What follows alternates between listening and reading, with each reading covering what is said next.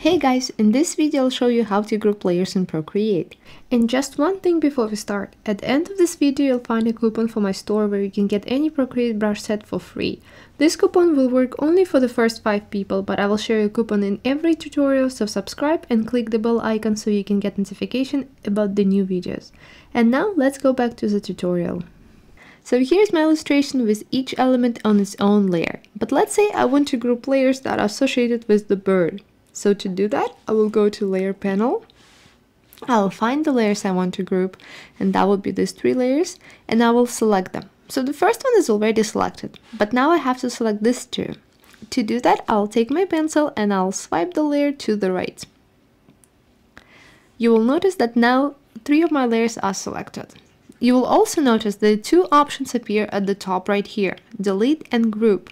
These options will appear only if you have selected more than 1 layer. So if I go back and select just 1 layer, you will notice that these 2 options disappear. So let's go back and select the 3 layers. Now we want to group the layers, so we will press on group. And now 3 of my layers are grouped in this folder. I am the person who advocates for naming each layer in each group of layers in order to stay organized, so I would strongly suggest naming the group of layers. So to do that, you have to press on the new group, tap rename, and type in the name. I'll go with the bird, tap anywhere on the screen, and now your group is named. So that's all for this video. That's how you create groups in Procreate.